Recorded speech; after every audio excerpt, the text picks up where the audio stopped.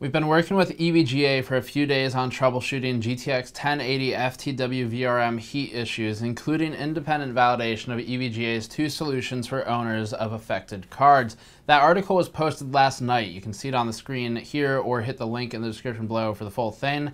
And the article included thermal images and testing of cards with and without thermal pads, as well as cards with and without the VBIOS update. We'll be recapping all of that here. Before getting to that, this content is brought to you by AMD FreeSync devices, including this $400 LG 34UM68-P ultra-wide display, which is a 2560 by 1080 display. You can learn more in the link below. If you're not sure what's going on, we've got two articles. One of them recaps the issue. Basically, Tom's Hardware in Germany, Tom's DE, found that some of the EVGA cards they were testing, the 1080 FTW in the case of what we're validating, were hitting temperatures of around 114 C when looking at the back of the card, and that's for the VRM temperatures specifically. VRMs, by the way, can sustain pretty high temperatures, so we'll talk about if it's good or not in a moment, but it's not the same as a GPU where your limit is really like 100 Celsius or something around that range.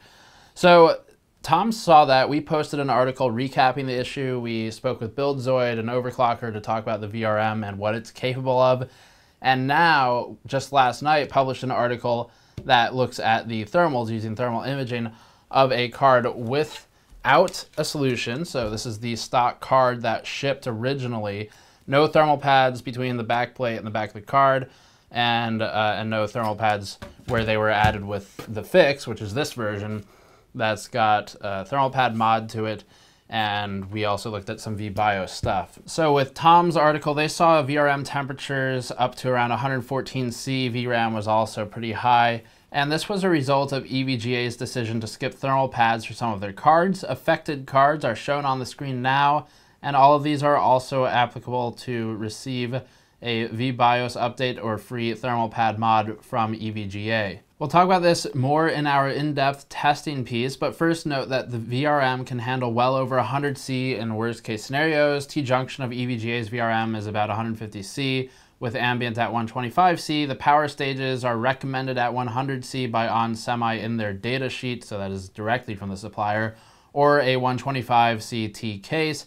Still, hitting 114 Celsius is really approaching a fine line where poor conditions could trip a runaway thermal scenario, especially since the backplate was effectively acting as a hotbox before applying thermal pads. The backplate and the baseplate were mostly just trapping heat with no interface to transfer the buildup from the power stages or FETs to the heatsink itself, but we've got BuildZoid joining us in a few days to talk about this in greater depth, and I'm currently running endurance tests on the 1080 FTW with and without thermal pads, and we'll be doing so in both torture and real-world scenarios. We'll be using poor airflow cases also for further validation, and the goal is to determine whether or not the EVGA 1080 FTW was ever at risk of burning its power delivery system. EVGA's solution has been to supply free thermal pads to users to either apply themselves, or they can do a swap with EVGA to get them applied, or a new card from EVGA if they're really concerned. But when I talked to EVGA's team last night, we were also informed that the company will be applying a BIOS update. And this BIOS update, it doesn't change anything other than the fan speed curve, the fan RPM. So these fans will spin more aggressively with that update. Instead of an RPM of around 1600 to 1700 in, for example, a high load scenario, Furmark, or a game, where you're basically hitting about a 55%, maybe 60% fan speed. Instead of that fan speed of around 1700, the new update for the cards will push the fan speed to 2200 RPM, which is a pretty decent increase, really.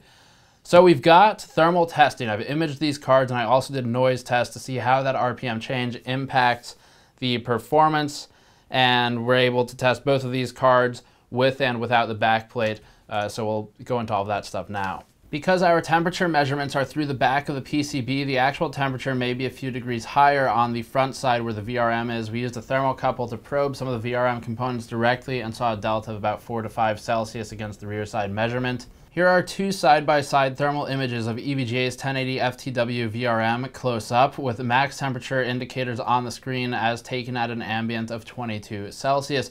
The left image is before EVGA's BIOS update. The right image is after the BIOS update with a more aggressive fan RPM, and this is without the thermal pads applied yet anyway. Between the two, we're seeing a difference of about 14 Celsius resultant of the jump from 1600, 1700 to 2200 RPM, and this brings the VRM temperature down to well within reasonable operating range. Remember, they can run hotter than other silicon components that you're used to, and it's still warmer than some competition, but certainly not overheating. The fan speed change will bring the ACX-cooled 1080 FTW cards down well under maximum safe specification once coupled with the thermal pads especially, but the new fan speed will curve to hit 2200 RPM, or a jump to about 80% of total fan speed if using afterburner and precision, from the original of about 60%, max 65, but generally 60. We've performed initial dB testing to look at the change in noise output versus the fan RPM. The test platform used for this noise test used all passive cooling. The CPU and power supply were passively cooled in an open air test bench with no fans attached. The only device making noise was this video card, and the noise floor of the room is about 26 dB and has already been accounted for in these metrics. Test methodology is defined more heavily in our GP reviews on the website, though we'll outline it all in more detail in the next article that researches this stuff a bit more heavily. Noise is at about 38.6 dB for the GTX 1080 FTW before the VBIOS mod, when the VRM was much hotter and the fan speed was lower, and so the fan was auto-controlled. Its peak around 1600 RPM in this test scenario. The post-VBIOS change, simulated based on EVGA's direct advice to GN, by simply changing the fan RPM to 2200 manually, is at 47.1 dB, or a perceived increase to the user that is just shy of a 2x gain in volume. We'll talk more about noise levels and the perception of increase shortly in the next content again, once we've got more time to really test the cards within enclosures and in the open air bench. This final look is another side-by-side thermal image, this time with the GTX 1080 FTW with thermal pads installed and the original fan speed on one side, versus thermal pads installed and the new fan speed update on the other side. So you've basically got both solutions here, or just one of them with the thermal pads. Just installing the thermal pads and leaving the fan and BIOS alone, temperature is close to 85 Celsius when probed through the back plate, but a direct thermocouple probe to the PCB shows us closer to 90 Celsius. Still, that's a significant reduction from the original stock model of the card, and with both applied, we're nearing 80 C on the backside, which is pretty damn good overall, and actually becoming competitive with Twin Frozer and other coolers. So as always, we'll have more depth in the article below. It's already published. It's basically this stuff, just with a bit more text around it to explain what's going on. I am working on actively doing some more tests. We endurance tested one of these cards already, need to do the other, need to do a couple torture tests in MITX or poor airflow, ATX cases, things like that. So we'll be back. Subscribe to make sure you catch the next version, the next look for this couple part series, where I'm going to be joined by Buildzoid. We'll talk about the VRM, what its capabilities are, things like that.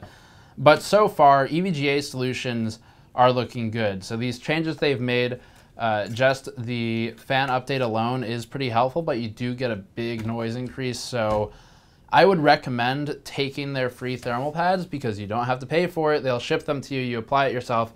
We will be filming today, so by the time you see this, it'll be just hours away. We'll be filming a tutorial on how to install those thermal pads. It's pretty easy, but if you're uncomfortable, EVGA will do it for you, or they can even do a basically a cross RMA exchange, where they ship you a card as yours is going back to them, so you're not out of a card for too long. So that's the news. That's what's going on with EVGA's cards. More in the near future. As always, subscribe for more content. Patreon link in the postal video. Hit that if you want to help us directly by supporting us monthly, and links in the description below. I'll see you all next time.